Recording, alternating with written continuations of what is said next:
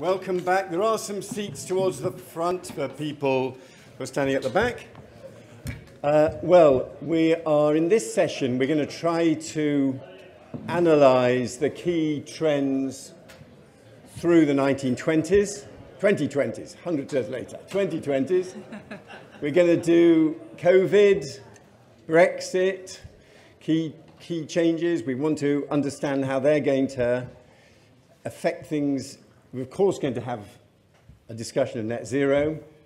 We may, in the background, have as well some demographics, can't resist some demographics, and perhaps even some technology.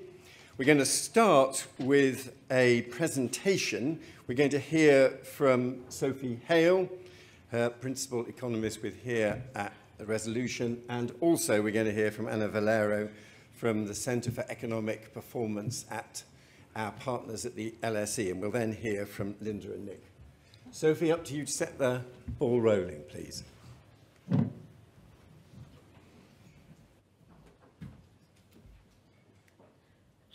Okay, thank you, David. So we're going to talk about the second chapter, which was the decisive decade. And so what is this all about?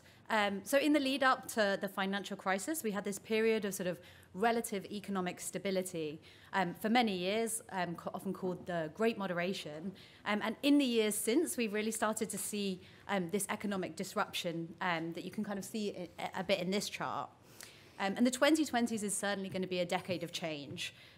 So as David says, we have the kind of long-lasting changes that we've already been experiencing, so demographic change and technology change. But we now have these sort of three additional drivers of change this decade. So Brexit and the kind of long-term impacts from that, the COVID-19 global pandemic, and the acceleration of the transition to net zero.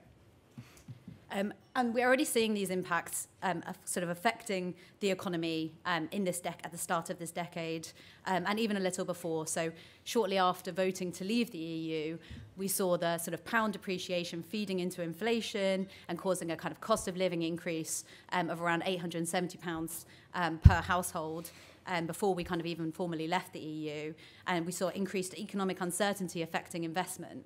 And then before we even finalised the kind of preparations to leave the EU, the COVID-19 pandemic hit. And the pandemic brought with it some of the largest volatility in output that we've seen in generations. And now what we're seeing is the recovery is kind of bringing a similar massive volatility in prices that we've seen this year. And you can see that in this chart here. So the start of this decade has brought with it kind of exceptional, by recent standards, swings in GDP and inflation.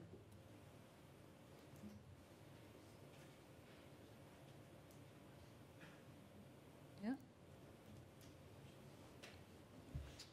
Right. My clicker is not where. Sorry, the clicker is not. Okay, here we go. Yeah.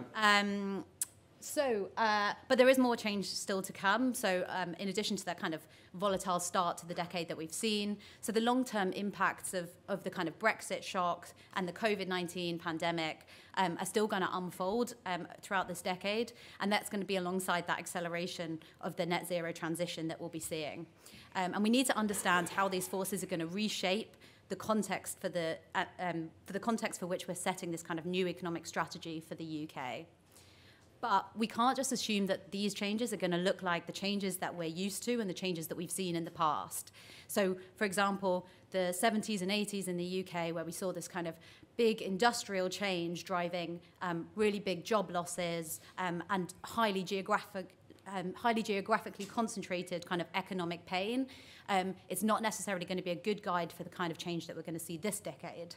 Instead, what we need to do is look at each of these shocks in turn and kind of really evaluate what the impact is going to be.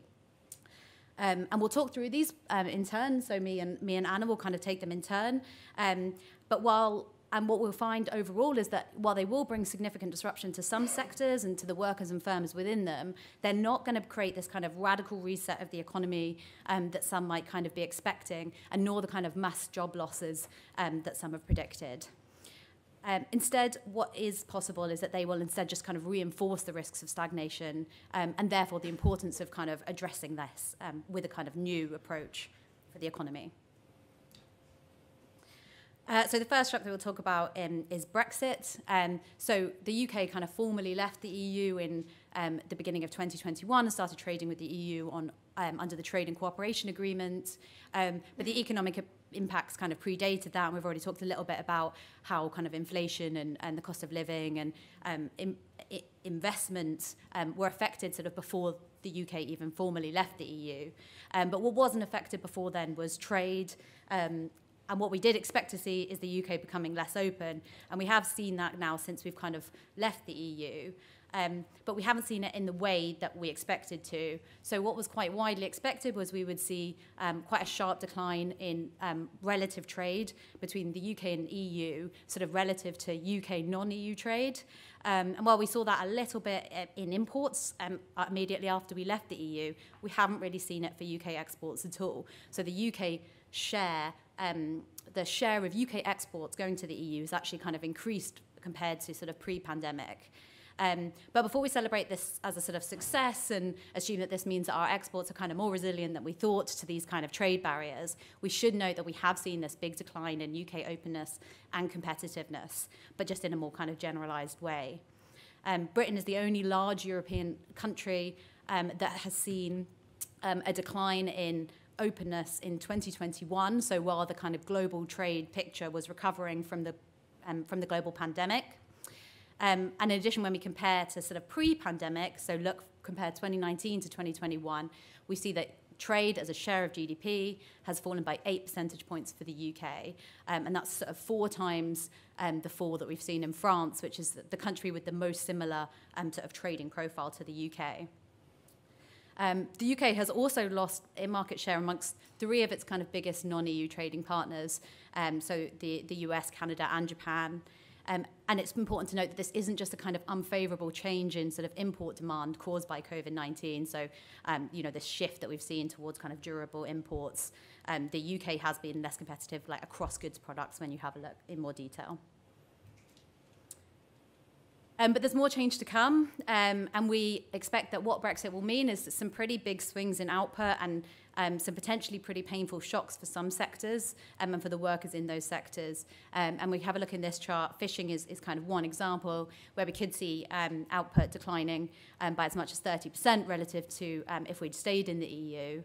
But we also see sectors that are kind of set to grow on the other side, again, relative to the baseline. So, for example, agriculture, in the absence of kind of other policy changes that are going on this decade, you would expect to see quite a kind of positive boost from Brexit. Almost all of our professional services, so the kind of strengths that we have, are set to lose out from these kind of above average barriers that are going to go on services sectors because of the deal that we have agreed with the EU. And the manufacturing input is quite polarized. So that's the kind of pink kind of bars that you can see in the chart. And they're both kind of on the side where they're declining as well as growing. And what this means is that the overall kind of net impact on the manufacturing industry will be quite small. So despite these relatively large sort of individual sectoral shocks, the overall industrial structure is going to remain pretty much unchanged. So professional services will shrink a little bit, around 0.3 percentage points of kind of its contribution to gross output. But the overall economy is going to look very much like it does now. So we're still going to be highly services dominated, highly professional services dominated, and our manufacturing sector will still contribute less to the economy than it does, say, for France's economy.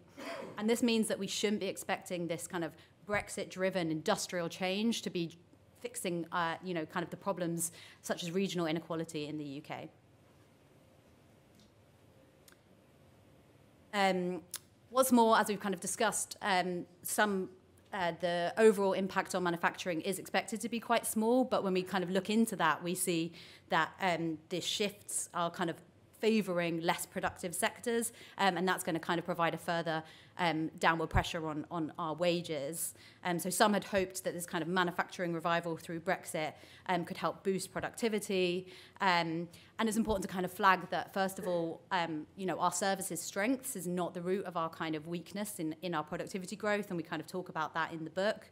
But more importantly, the sectors that will gain within manufacturing tend to be those that are lower productivity. So if we look here, you can see one of the sectors, the biggest sector set to gain is kind of food manufacturing, which is quite low productivity in 2019, whereas the chemical sector and electronics are set to decline as a result of Brexit relative to the baseline, which are kind of much higher productivity manufacturing sectors. And in fact, when we look at the weighted average productivity of sectors that are growing, that is £37 per hour in 2019 productivity, compared to £47 an hour for the sectors that are shrinking. And as I said, this, along with the kind of falls in output that we're seeing as a result of the Brexit shock, are meaning that real wages are set to be 1.8% lower each year than they would have been in the absence of this shock. And that's equivalent to around £470 per worker per year in the long run. And so to summarise the kind of Brexit story, so it has brought about change, and we have seen this kind of lower openness, lower competitiveness of UK exports, but this hasn't materialised in the way that we expected, so we haven't seen that relative decline in EU trade. We've seen some really big sectoral adjustments, but it won't close the regional divides or reinvigorate manufacturing in the way that some have hoped. And instead, the long-lasting impact is going to be weaker productivity and real wage growth.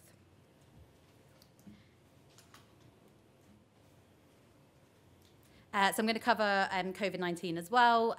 So we've also shown in the kind of early charts the kind of massive volatility that this has created in terms of output and in terms of inflation. And so what this means is that, COVID is very much still with us.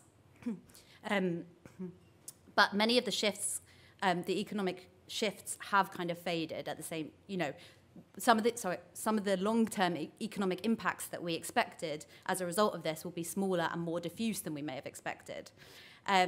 This chart kind of shows one of those. It looks at retail sales, and we see kind of online sales, online retail sales kind of were boosted in the pandemic. So they rose from 20% pre-pandemic to around 38% in the middle of the pandemic. But they have since fallen back. So they're now just around 4 percentage points higher than the pre-crisis trend. And where this has remained elevated, this is largely because of kind of elevated online food shopping rather than the kind of broader online retail. And as I said, this means that, some of the economic impacts that we expected from these kind of shifts that we saw during the pandemic may not be as kind of long-lasting or transformative as we expected. Some have also seen silver linings in the kind of changing in working practices that took place during the pandemic. So hoping that remote working could provide answers to the UK's kind of productivity challenges and solve kind of regional disparities in the UK. And we argue that this is unlikely to be the case. So working from home has persisted for higher earners, but the evidence suggests that what will be a much more material impact will be on well-being rather than on productivity in the long run from this kind of increase in home working. And in terms of regional inequalities, we also expect this to be quite limited. This is because hybrid working is probably most likely to be the sort of dominant model for sort of professionals. And while that allows for, some longer commutes for workers, it's not going to allow a sort of mass migration of workers to sort of live in regions different from where their employers are. If we look at this chart, what we see is that actually it shows that we really do have a lack of correlation between changes in kind of workplace mobility, so the amount of travel to workplace, and changes in where work is actually being done across regions. The only kind of clear pattern that we do see when we look at the changes is in London. So in London, we're seeing a shift of workers from inner London regions to outer London regions. But even there's little sign that low earners are benefiting from these workers kind of spending money locally as a result of this home working. So Haringey, for example, is amongst the regions that has been worst affected by labour market. Okay, so to summarise, COVID-19 has caused huge changes to our economy and our lives, and we've kind of seen that in those kind of really volatile economic swings. And we're still living through a kind of cost of living crisis that is at least partly related to the recovery from the pandemic. But many of the economic shifts in consumption and work have unwound, as we've shown. Instead, the pandemic has provided new headwinds to output, with business investment remaining 9% below its pre-pandemic level, even as output has kind of largely recovered, and 430,000 fewer people being in work. And what's more, there are kind of longer-term drags on productivity as well from COVID-19 as a result of the disruption that we've seen to education, which is particularly, and that has been particularly badly affecting pupils from disadvantaged backgrounds. Great, so I'll pass over to Anna to talk about next. Thank you very much. Sophie, straight over to Anna Valero. Anna, thanks. Thank you, Sophie. So, talking about the net zero transition, it's clear that thinking about this as a source of change is quite distinct from the shocks of Brexit and COVID that we've seen, which of course continue to have ramifications in the economy. This represents a gradual and necessary transition to a more sustainable and resilient economic model, both in the UK and internationally. A key feature of this is increased investment, innovation and change across the economy and its systems. And a lot of action is required this decade to keep on track with our commitments. This investment and change is going to bring with it both opportunities and disruption for workers, the firms they work in, and for households, and these need to be understood. Talking first about workers, if we look at the labour market, the likely labour market impacts of net zero, we had some discussion in the previous session. In our analysis, we argue that net zero is most likely to change jobs rather than destroy them. This change is going to mean adopting new technologies and processes or changing tasks within sectors, creating some new roles and changing the way certain jobs are done. There will, of course, be challenges for those working in what we classify as currently brown jobs. And there are many different ways to make these classifications. The way we do it is we take the occupations that are particularly prevalent in the most emissions-intense industries, where change is therefore particularly urgent. This chart here shows that set of jobs, and they're coloured in brown. In general, these occupations haven't been growing too much in the past decade up to 2019, as you can see on the vertical axis there. And also, they tend to be relatively lower wage, as you can see there on the horizontal axis. But in general, quite few of them are likely to be completely phased out. In fact, a key example, the biggest bubble you can see there is LGV drivers, large goods vehicles drivers. We don't expect these jobs to disappear even as the vehicles they use become greener. So in total, the jobs that we identified in this way total about 4% of UK employment. There's also, as yet, no agreed-upon definition of classifying green jobs, and different methods are useful in different ways and different purposes. What we do here is, again, we take an occupational approach, and we identify green jobs as being those that already involve green tasks to a significant extent. We consider, with our methodology, these account for about 13% of jobs in the UK in 2019. So far, we found that these jobs tend to be more highly paid. You can see they're kind of further along to the right there. And they tend to be held by more highly educated workers versus their non-green counterparts, particularly also versus brown jobs. They've also been growing as a share of employment. And in more detailed analysis, we show that there appears to be a wage premium to such jobs, even after you control for other factors like education. Looking ahead, as was discussed earlier too, we know a lot of new green jobs will need to be created to enable the transition. So looking at the past might not be the best guide to the future. And it might be that many of those new jobs actually require technical skills that can be delivered via on-the-job training or via the further education system. Examples are offshore wind, where we'll need more engineers and technicians there as well, heat pump installation and energy efficiency.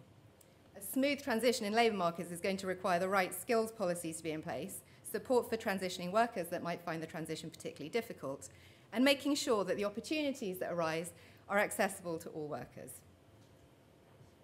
Talking about opportunities, we've done also a lot of work thinking about the opportunities for firms to innovate and grow in the net zero transition. And we find that there is evidence that this transition will bring economic opportunities for the UK. We take a hard-headed look at the UK's strengths and capabilities in clean technologies, goods and services, using a range of data sets. And we find that there is evidence of such opportunities. We're not yet a clean tech superpower, but there are strengths we can build on. So the bubbles in this chart represent different technology categories. The bubbles in the top right quadrant are areas where we are specialized. It's like a measure of revealed comparative advantage in trade. We have a higher share of our patenting in these technologies versus the global share, and where global patenting has been growing. So that's shown on the x-axis there. Clean technologies there are highlighted. That's in that top right-hand quadrant. It's a mid-sized category overall, as you can see globally. That's shown by the bubble size. But we expect further growth here, clearly, given enhanced commitments globally. So within clean technologies, there are some areas where we're particularly specialized, like offshore wind, carbon capture usage and storage, and tidal energy too, when we look at our patenting. And others where we're less specialized overall, for example, clean cars there as an aggregate category we're not specialized in. But we argue that if we invest now and build on the UK's innovative strengths, we are an innovative economy with excellence in our research system, we can generate opportunities to access these growing global markets and national markets, together with improved resource efficiency, of course, and resilience across the economy, and we see the urgency of that right now. However, important to bear in mind when we're thinking about our economic strategy, such opportunities are not going to be seized in the UK without concerted and coordinated efforts to do so. And this extends beyond environmental policies to growth policies, innovation policies, skills policies too. Moreover, new investments in innovation and other long-term assets can of course take time to generate returns. So even if we had all the right policies in place, this route alone would be unlikely to provide an immediate fix to the UK's productivity problems. Finally, looking at households. Households are going to feel the change due to net zero this decade, including in how we travel and how we heat our homes. So given the rapidly falling costs and rapid take-up of electric vehicles, and of course we expect a kind of second-hand market to arise in the coming years, we consider that the key challenge for households is going to be in decarbonising homes. This chart from the CCC shows the rapid acceleration of investment that's going to be required in residential buildings, and it's forecast to peak at 14 billion in 2028. Energy efficiency here poses a particular risk. We know that insulation installations have stalled since 2013, and the government's net zero strategy suggests we'll be upgrading 1 million homes per year by 2030. If we remain on track for this, the policy challenge is going to be to ensure that the costs are fairly borne. For example, 72% of low-income homeowners are living in poorly insulated homes, and addressing this is likely to cost almost as much as their average disposable income.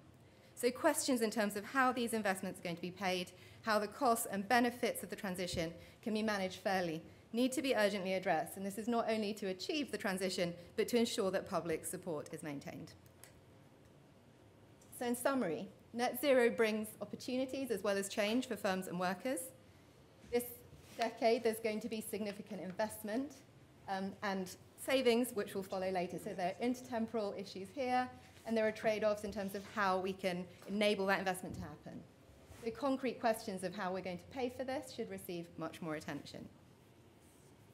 So bringing together kind of the session, the different sources of change we've been talking about, these three large but very different shocks and transitions mean we should expect more job churn in the 2020s than, say, in the 2010s, with both voluntary and involuntary job moves increasing. But the big picture actually shown here is that change has been slowing down rather than speeding up in the UK.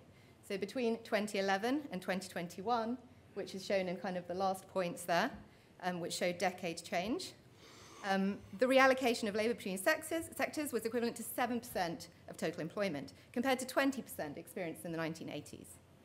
As labour market change often happens through people entering and leaving the labour market, rather than through occupational or sectoral change, demographic shifts this decade are also likely to play a role in driving economic change. So over the next decade, workforce exits and entrants are set to rise, and this might offer a temporary boost in terms of labour market mobility. So to kind of summarize on change in the 20s, the 2020s will be a decisive decade of change, and this is going to be brought about by Brexit, COVID-19, and the transition to net zero. These will bring significant disruption for some firms, workers, and consumers, but not the radical reset for our economy, perhaps, or large job losses many have predicted, or when we're looking at our past, say, in the 1980s. Although the scale of change to the labour market will not be transformative, changes are likely to add headwinds to our already weak income growth, particularly in the short term. So rather than solving our stagnation challenges, these changes, particularly if we're not dealing with them properly, are likely to risk reinforcing our stagnation in the short term. So we kind of conclude that there aren't significant silver linings or silver bullets when we're thinking about these shocks and transitions this decade. Rather, these shocks and transitions represent the context within which our urgently needed new economic strategy must be framed. Thank you.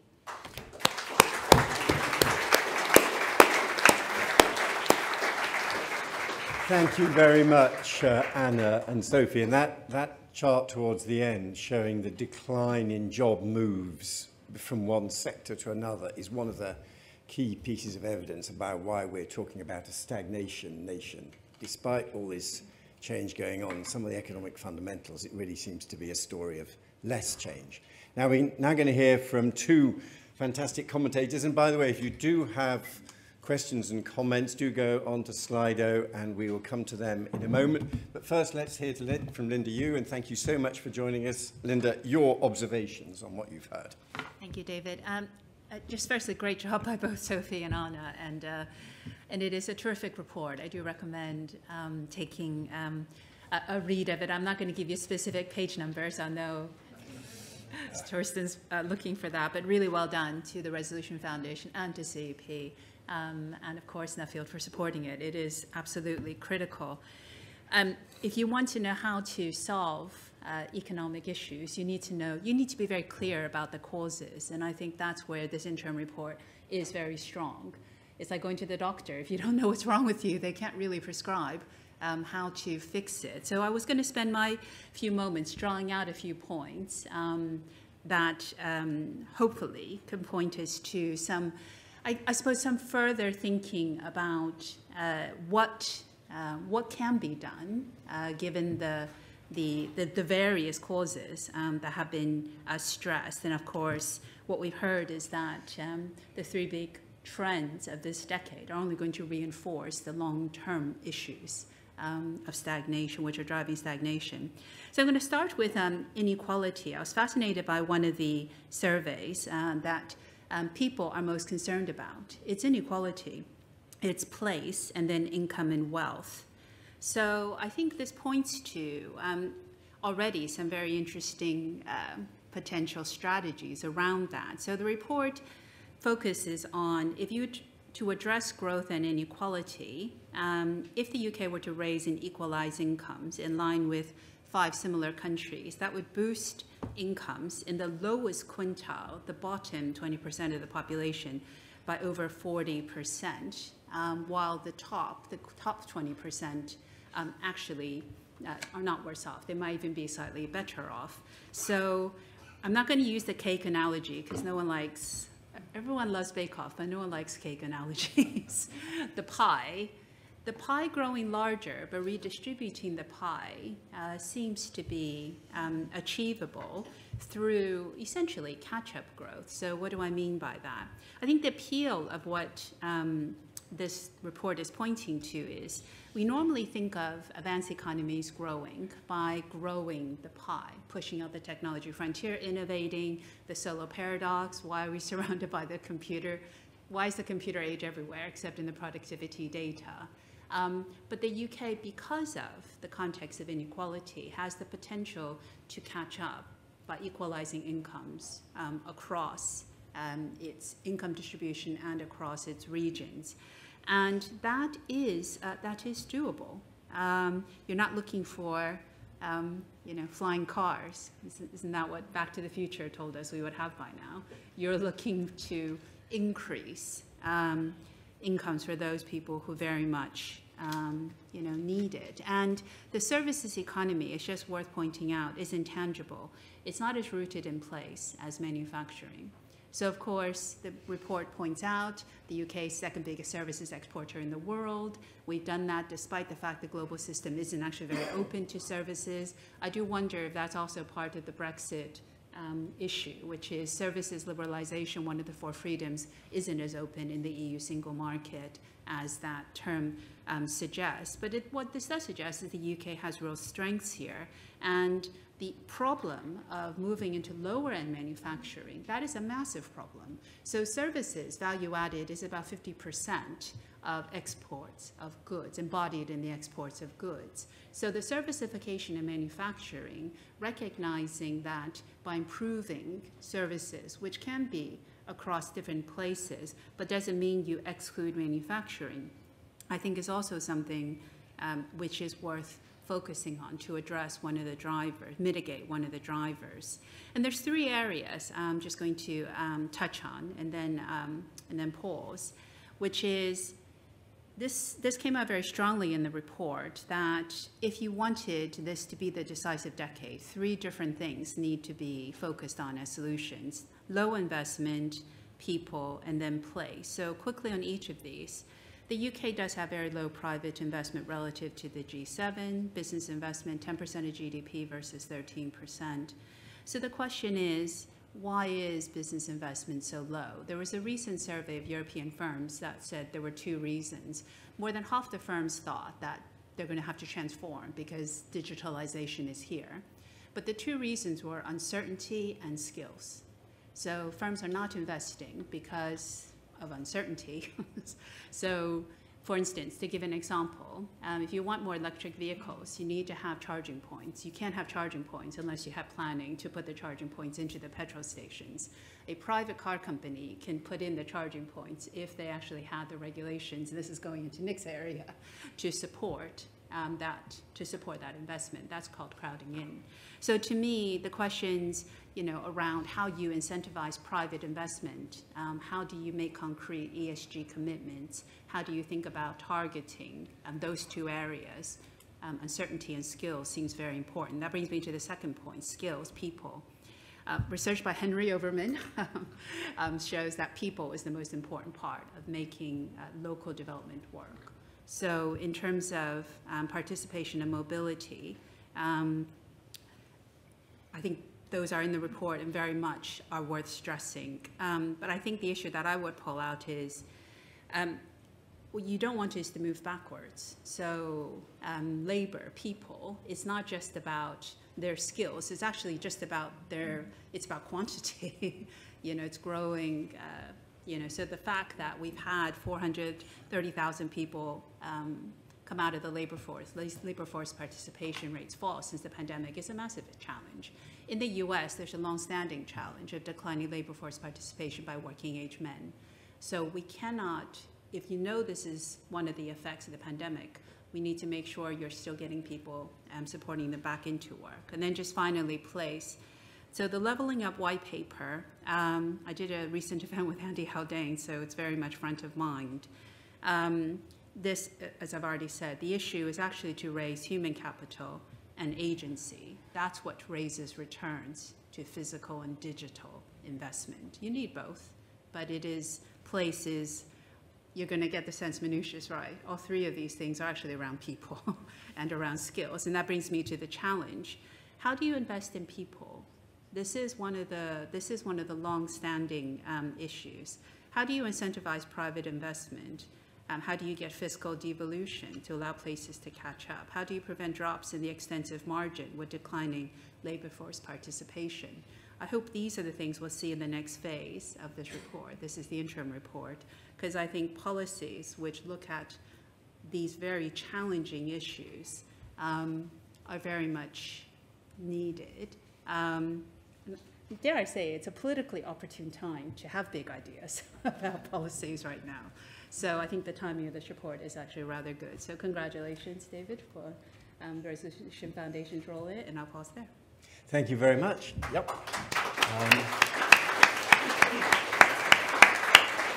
And you've set the challenge for the latter half of the inquiry of coming up with those policy ideas. And I'm sure in the course of today we're going to get some great suggestions. Well, probably the biggest of the changes that we're analysing in this session is the move to net zero. And we're so lucky to have with us Nick Stern, who is, of course, a professor at the LSE and one of our commissioners. And who better to talk about net zero? Nick, over to you. Thank you very much. I wanted to, like Linda and the earlier panel, to welcome enormously the report. The putting together in such a clear and strong way growth, productivity, together with income wealth distribution is fundamental and very well done. And then Sophie digging into the causes and understanding some of the underlying features that are driving all this, and then Anna's very thoughtful introduction of the net zero. It's all been tremendous. I want to focus on investment and building the sustainable, resilient and inclusive economy, including, of course, the transition to net zero. But investment is at the heart of that whole transition. Investment is at the heart of productivity, as others have rightly emphasized very well. So the next question, and I'll build on what Linda has said, is how does that happen? What sort of investment? How does it happen? And how does it get financed? The scale and nature of the investment, the policies and institutions that provide the context and the potential driving forces to translate opportunities into programs, and finally, the finance. So it's these three parts. Now, let me begin with the scale and nature of the investment. It's not any old investment. We have a clear program associated with the transition to net zero, associated with building a sustainable, resilient, and inclusive economy, particularly the energy transition and transport. And if you look at those, and this is what we did for the Carbis Bay G7 paper, which we did at the request of the then Prime Minister, and it appears also the current Prime Minister, we came up with numbers around 2-3% of GDP. Others have come, Adair, Turner Energy Transition Commission, come up with similar kinds of numbers.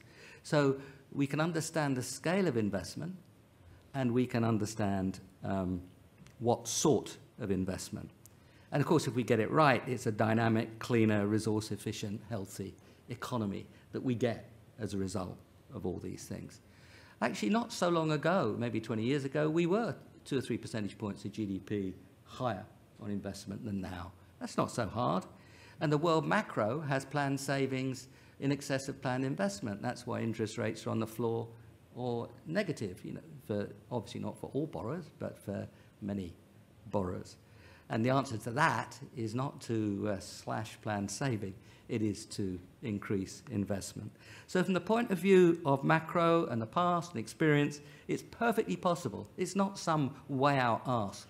It's something that we can clearly do. But how does investment happen? And here I want to build on what Linda had to say. I sat every Friday morning for 6 years in the EBRD on the loan committee, looking at the investments, deciding whether we could put the money behind those investments. Not all academics take very big investment decisions. Some do. Keynes took quite a lot. But this is something where we have to understand how it actually happens, what is looked at, what drives it all. And as I said, I'm going to build on what Linda has to say. When I was Chief Economist of the World Bank and EBRD, we looked closely at what we call the investment climate. Let me look at 6 things within that quickly. The first is clarity on strategy. I was a student of the wonderful Bob Solow, and he said in economics, he's looking after his graduate students, he said, you need faith, hope, and clarity. And the greatest of all these is clarity.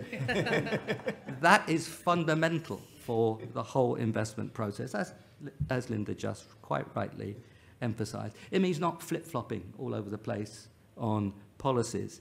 A very powerful letter from today from Amazon and Unilever, Coca-Cola and Lloyds Bank and some others about the importance of being clear and strong on the road to net zero.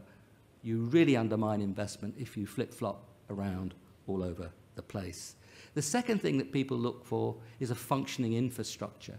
You've got to be able to move things around and communicate in an efficient way. The third thing that people look at is the ability to get things done and solve problems and actually not be persecuted. I was in a seminar with Prime Minister Modi at the end of last week in Delhi, and he expressed it very strongly and clearly in terms of governance, the ability to get things done without being, quotes, interfered with. My close friend and colleague and co-chair of the LSE Growth Commission, Tim Besley, has emphasised the importance of institutions in all this. It's not simply getting the right policy signals, of course it is that, but it's also the institutional structures that allow you to solve your problems. It's the workforce, of course, and I would not want to discriminate too much across these 4 first things that I've indicated. It's a pleasant place to be and a pleasant place to educate your children. So many things are mobile, capital and labour and technology. Why does something happen in a particular place? Lots of good economic geography on all this.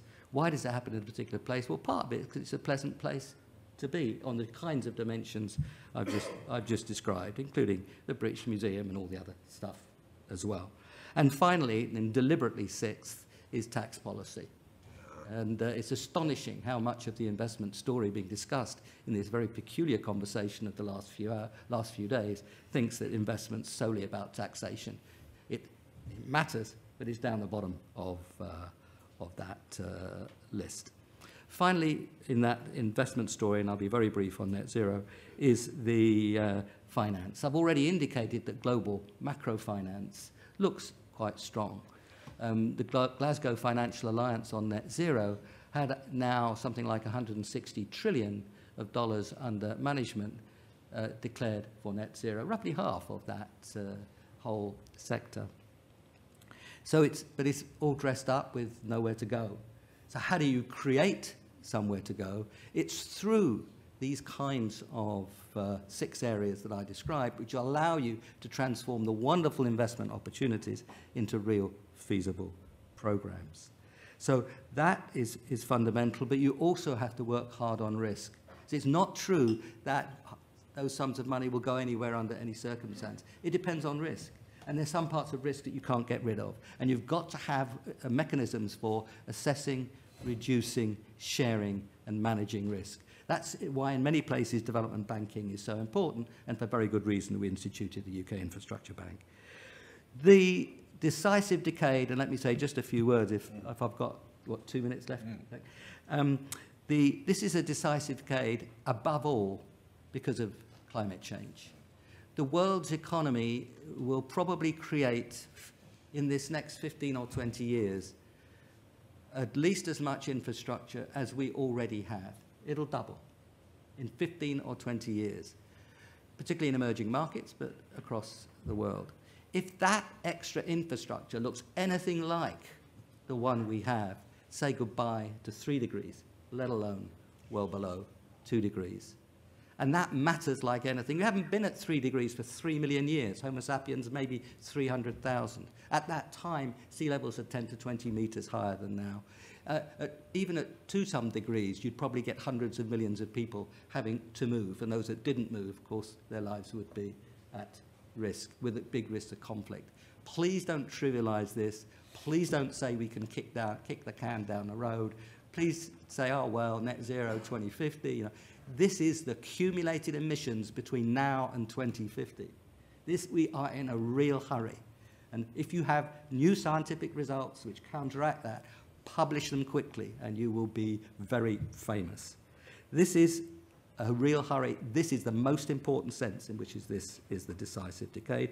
The UK is a real leader. Will we grow faster as a result of all this? Well, if we kick up investment, that will be a powerful contribution. But there's more than that.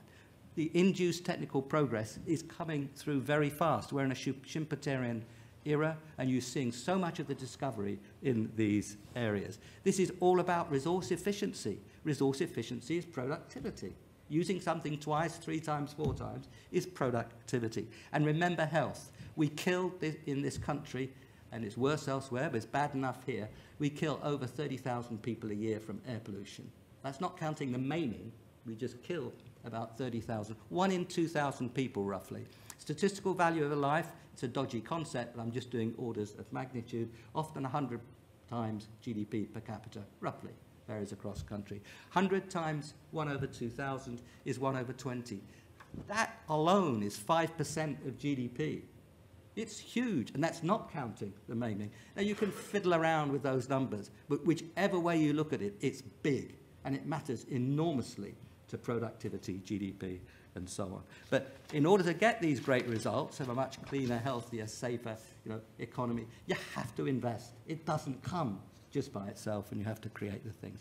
I'm not going to say much about distribution. I haven't got the time, but please don't interpret that as my thinking it's not important. It's hugely important, and there'll be lots to do about distribution in the transition, the whole transition story. Finally, global leadership. Comparative advantage, I won't rehearse again. Gregory handled that, I thought, very clearly. But this is a world which is fractious and difficult. And I spend a lot of time in places and on subjects where it's fractious and difficult. If you can get together around development, sustainable development, and climate, you're getting people together around a subject where there's some chance of getting people together. And if they collaborate on some things, on Willie on one or two very important things, the probability of them getting together on others goes up. It may not leap up, but it goes up. Our leadership on development and climate has been strong. There's danger that it could be undermined. That would be very damaging for us and for the world. Thank you very much. Thank you, Nick.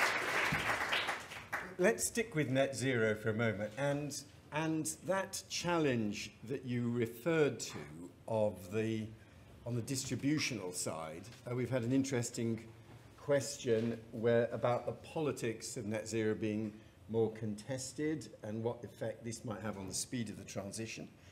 And of course, in our report, in the interim report, we draw attention to the fact that we're talking about 1.4 trillion of investment, but there's going to be 1.1 trillion of savings. But meanwhile, there is quite a significant upfront investment cost, and we worry that that means lower consumption in an environment of low growth, and who's going to bear those adjustment costs. So yeah, why don't you talk a little bit more about that, Nick? Yeah.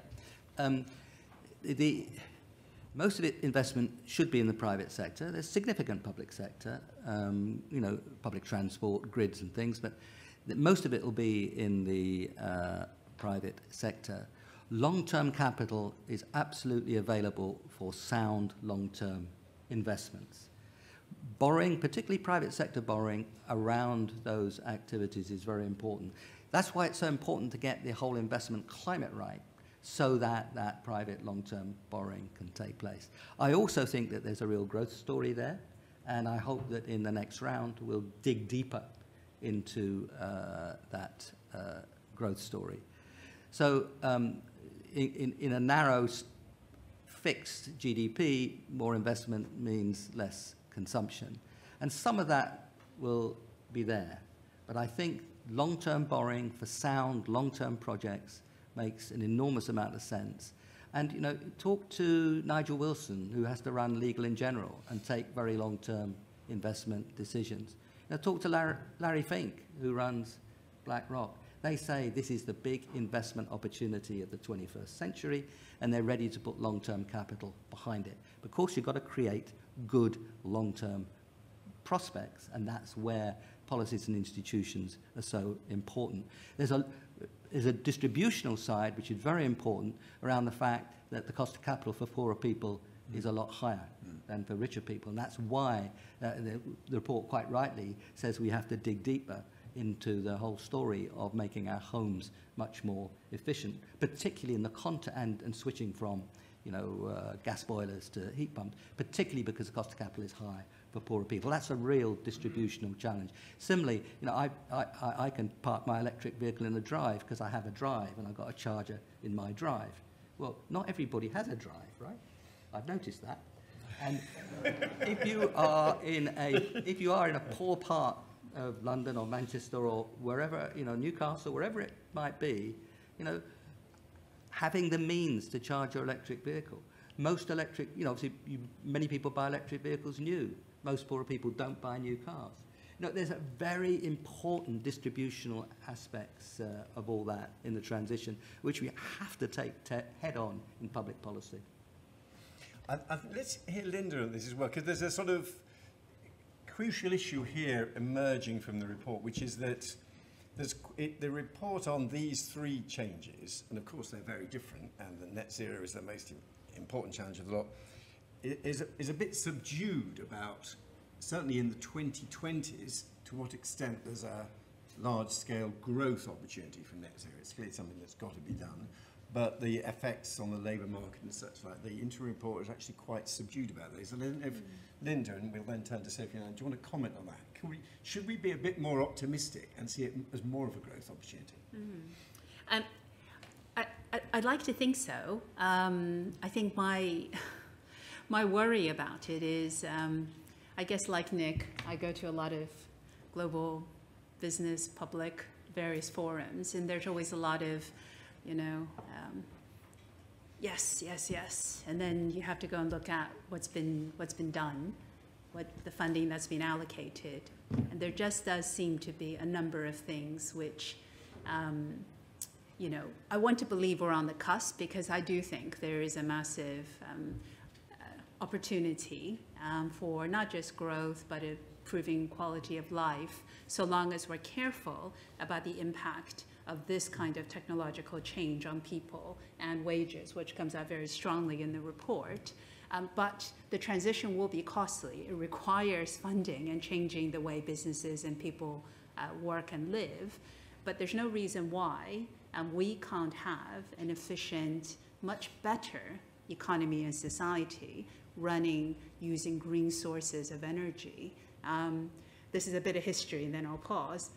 Renewables were doing really well in the late Victorian period. However, the discovery of oil changed all of that in the early 20th century. So there's no reason why we, so long as we're willing to invest, bear the costs, and address the impact, why we can't come out the other side, in a better society and world, and learn the lesson of a century ago. Don't go with the cheapest source of energy, which I think we have, but it's that motivating the actual investment. I think that's going to be, so Nick's points are really well made. And, by the way, I don't want to be cynical about big public gatherings, because that's actually how you create social change, right? It's called the tipping point. Enough times when people see there's a consensus, it does move, it does shift. So even though we can all be skeptical, go along to these big public forums, continue to push, and then we could have a tipping point, in which case it really does change. And I do hope that is the case. So anyways, that's why we continue to go to these things, I guess. Thanks very much. So we missed out on electric cars 100 years ago. We're not going to make the same mistake again. Just before I move on, let me just bring up the poll question for people on Slido, including people in this room on Slido, which is asking you to assess the relative significance of the different trends. And in a moment, I'm going to ask our panelists to comment on those trends, and particularly press them on the something that hasn't happened yet. And be interesting to know if there are other big trends and changes that they expect in the 2020s that we've not yet covered. But first of all, Anna, I mean, this issue of how big, and you've done so much work on this, the economic effect of the net zero transition in the 2020s. What's your assessment of the opportunity? Well, generally, I like to be optimistic about this, because my personal view is if we're not optimistic, that lessens the chances of having any positive impacts.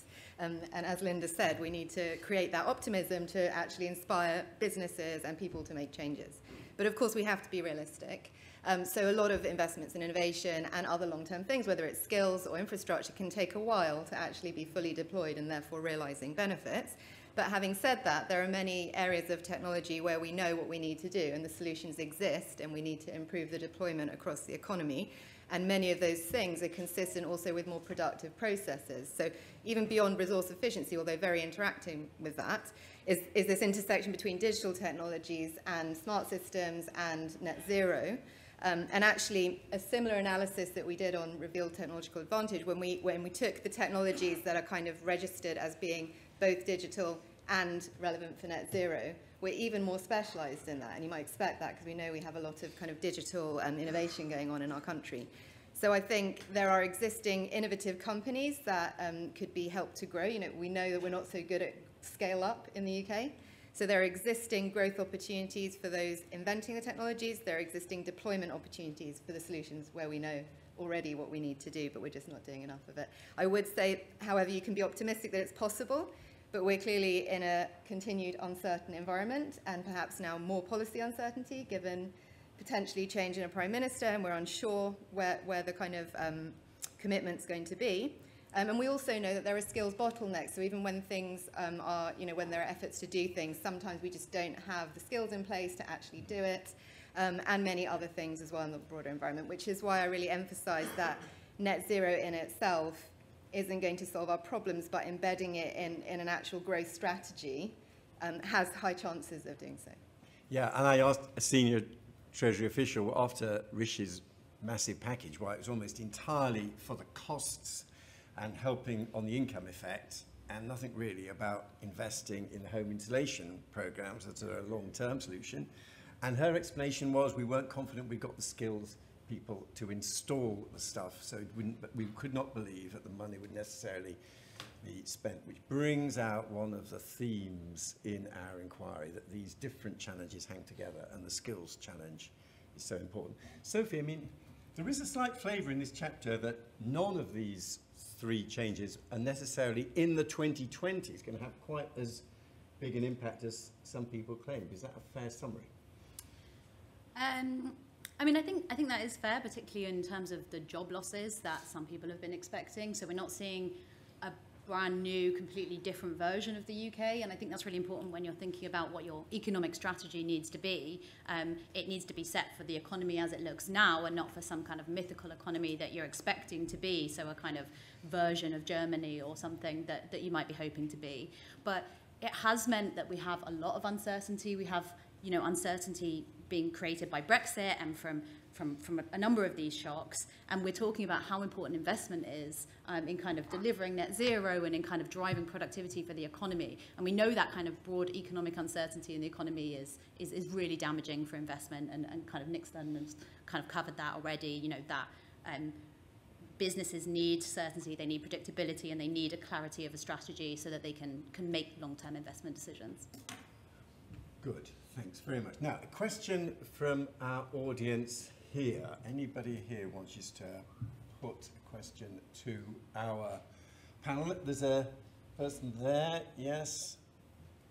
Yeah, well, I guess it's a question, but perhaps it's a bit of a statement with a bit of bias loaded in there. But on that list, you admitted it in advance. No, well, and I wanted to, but on that list there, you list all those things. I'm not sure that's the biggest thing worrying me. What the biggest thing worrying me is the capability and competence of the government and the machinery of the state to reorientate itself so that we can deliver the very obvious opportunities that are out there. And perhaps, and I don't really know too much about this, but the headline for me, I was astounded when I heard, I think last autumn, when Rishi Sunak said we spend the same amount on education today as we did 10 or 14 years ago. And I'm not saying money is the answer to everything. So maybe you would like to comment on that, or maybe you'd just like to say thank you very much. I tell you what we'll do. We will comment on it, but what we'll do is we'll call up, first of all, the answers to the poll question. Let us see how the votes have gone. And then I'm going to ask our panelists to comment on the results. And yes, net zero wins. And COVID, it seems fascinating, COVID, how rapidly it's disappearing as a preoccupation. So let's also just, this will be, I think, our final comment from the panelists as we're beginning to run out of time. What about the something that hasn't happened yet? That's, as well as the classic issues that we have identified, tell us if there is something that we should have thought of and haven't. Anna, let's start with you. Well, I mean, we have thought about it in the inquiry, it's just not on this list, but I think technological change, because those who are, say, technological optimists consider that many of this current wave of digital technologies are not yet fully embedded, and we, you know, as Greg said, we're not yet fully seeing the impacts on the economy, on society, on productivity. So it might be that as various complementary factors are in place, those technologies are deployed more widely, and that could have impacts on work. You know, it's hard to look into the future, though, and actually predict exactly how that would happen. But I would say that actually those technologies do interact quite a lot with net zero as well. So one example is AI technologies being used to optimize factories and something called digital twin or power plants. So there's a lot of potential there. Many of these ideas are being developed. They're not fully deployed yet. Anna and I are technophiles, and it's a very important body of opinion, and I hope to find some more allies today. Sophie. Yeah, so I mean, I probably would have agreed with the crowd that net zero is the biggest one. In terms of something that hasn't happened yet, I mean, it has already kind of happened, so, or at least it started to happen. So, you know, Brexit was not the only sort of event that was going in the face of kind of the globalization that we've seen of decades. You know, at the same time, we had a sort of trade war emerging between the US and China. And I think that kind of geopolitical context, we don't, I mean, a little bit with the kind of war in Ukraine, but we're not talking about it a lot. And, you know, the kind of breakdown of unilateral activity and countries being able to kind of work together. We saw elements of that during the COVID pandemic with kind of export restrictions and other activity. And we've seen bits of it, as I said, with new trade barriers kind of being implemented. And that could be something that we see, you know, trending into this decade, countries sort of becoming a bit more domestically focused, less internationally focused, supply chains changing, just a kind of disruption to the kind of global system as we know it. Yeah, and let's pick up on that comment as I turn to Linda and then Nick. That comment, I mean, you could argue that indeed the unspecified trend is a continuing decline in the capacity of the political systems in major democratic countries to tackle these challenges. And of course, America is the most vivid example of a blocked system where change has got harder and harder, certainly at the federal level. But things can get worse across Europe as well, and we are kind of assuming that government carries on and functions. Maybe we are seeing long-term trends which make it harder and harder to, in a diverse country with in the vicious spiral of high inequality and no growth, actually to command a majority to get anything serious done. So maybe that is our extra challenge. But Linda, what do you think? How would you assess them?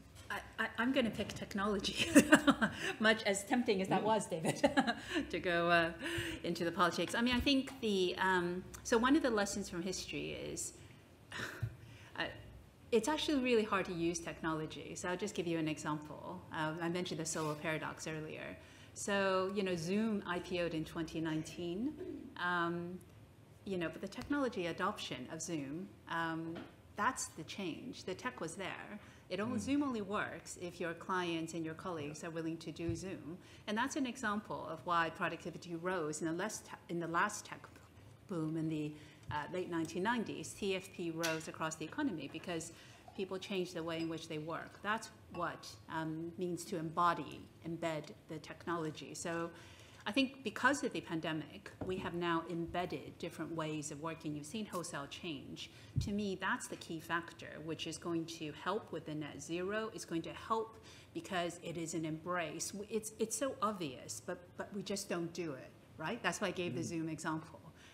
We could have done it in 2019, but we don't. There's a lot of inertia in work and life. And I think that's where I think there's something else could be very transformative for the UK economy. And yes, it will impact the green transition. It will impact our trade position after Brexit. It will impact our ability to deal with pandemics, because a lot of those have been enabled in different ways by technological breakthroughs, but not just the breakthroughs. It's not the macro inventions that really matter. It's actually the micro steps. And I think that's where I think we could have a known unknown. It's not an unknown unknown, it's a known unknown, but it's not a known known, you know, so it is a known unknown. Well, we'll settle the known unknowns. Nick? I think solving the problems of the kind that were just raised in our audience here really is much easier if you've got growth. Yeah. And Minouche made that point. And remember, of course, that you don't get to net zero by zero consumption. You get to net zero by breaking the relationship between consumption and production as we have it, and the environment more generally on the other. And you do that through investment, and that investment gives you some growth. So we must avoid. I worked in the Treasury. I was head of the Government Economic Service, chief economist of the World Bank. I've taught public finance for 50 years. I think I understand fiscal responsibility, but I think I also understand the difference between fiscal responsibility and premature austerity. And premature austerity is not fiscal responsibility. It kills growth, and it did kill growth in the last decade in the UK. Not the only part of the story, but part of it. On the kind of change, now I'm going to turn optimistic now. In my lifetime, which is longer than most of you here, we've seen the UK transformed after the Second World War. I worked at the EBRD, and this was about transforming, helping to support the transformation of the economies of Eastern Europe and so on. If you compare Poland at the beginning of the 1990s and Poland now, it is an extraordinary transformation. Lots of bits there that don't look so pretty, but at the same time, you've got an enormous transformation of the economy. I worked in India in the 1990s as well, and that economy was transformed in 10 years or so. Very different examples, but you can get things going reasonably quickly with the right kind of purposefulness, but being purposeful and not necessarily imperfect. And all the examples I've given were not perfect environments. On technology, we're actually lucky that the AI digital story has come with the climate story, because so much of this is about managing big, complicated systems: energy, transport, cities, land, and so on. And in the village I've been working on in UP, in a very poor village in a very poor state of India, the mobile phone, the smartphone has transformed people's ability to understand where informal sector jobs are in nearby towns. It's helped understand when you should plant, what you should what planting techniques you should use, and so on.